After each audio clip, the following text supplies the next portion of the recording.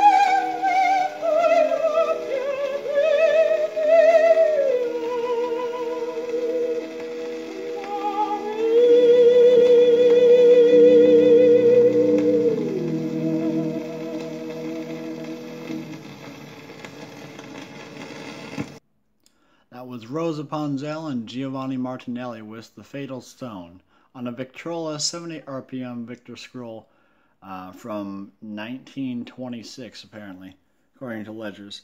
This is Rosario Bourdon, who's the director of the orchestra here.